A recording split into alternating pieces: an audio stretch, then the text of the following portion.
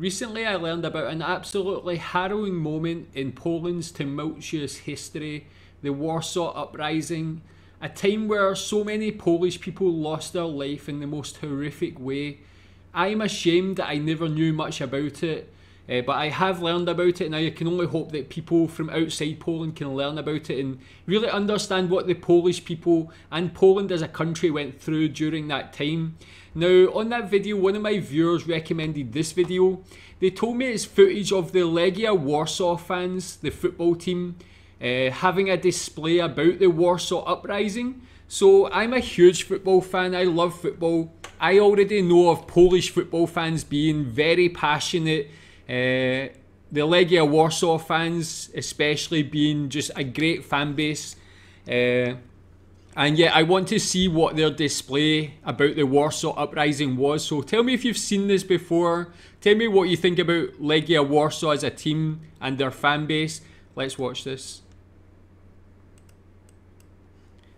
Yeah, this is from Legia.net. So yeah, go subscribe to their channel also. And tell me what team you support if you're from Poland.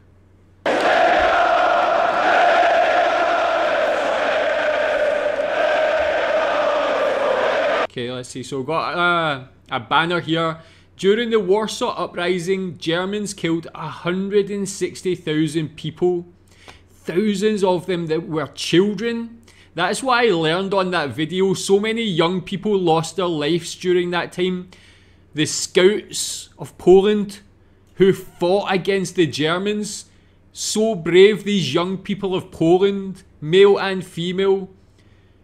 Oh, it's disgraceful, a horrible time, but look at the stadium is packed, and that is a strong message.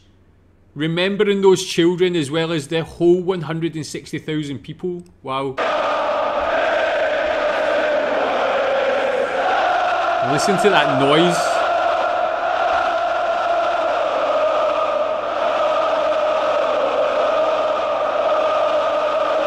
Oh, there's people up there. Never seen it.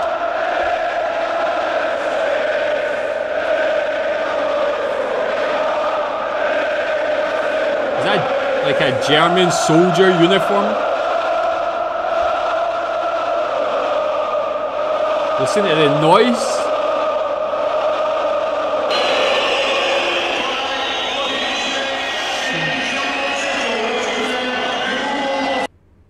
Whoa. Look at that image. I've seen a lot of like displays like this at football matches, a lot of TIFO. This is one of the most striking images I've ever seen. I've never seen this before. I'm sure whenever this match was, this maybe went viral or something like that, but I've never seen it. That is an absolutely striking, strong image. We've got a German soldier with a gun to a young child's head. Is this based on a real photograph? Whoa. It's actually frightening. You can actually see the fear in this child's eyes, in his face. Whoa. A gun to the head.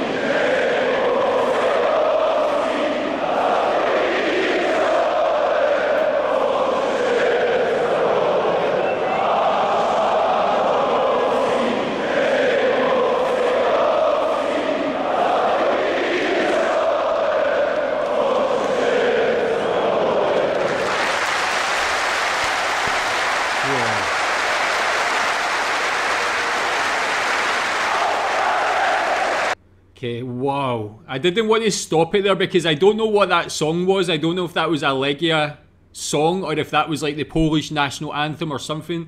Tell me what song that was, what chant they were singing, because everybody was singing with everything they've got. Like, it was so powerful, so moving. Let's just go back to the image there. Whoa, got the Polish flag, the 1944, the year, of course. I'm just absolutely stunned by this image. I've seen a lot of, as I said, a lot of displays at football matches, usually for the team, whatever. This is such an important image for such an important time in Polish history. Something so shocking that happened in Poland. And this is such an important way to bring attention to it, to not just people from Poland, but people from outside Poland, other football fans, people who want to learn about history. It's just that child's face. I can see the fear, the terror in his face. It's scary, this bold message. I mean, you've got to give respect to those Legia Warsaw fans for pulling something like this off, the size of it, the complexity of this TIFO, the noise they were singing in unison together. I was actually getting goosebumps watching that. It was really that, like, it gave that much feeling to me. So yeah, tell me what you think about that. Yeah, I'll need to check out more from other Polish football fans as well. But tell me what you think about that display in particular, and tell me what you think about the Legia fans. Thanks.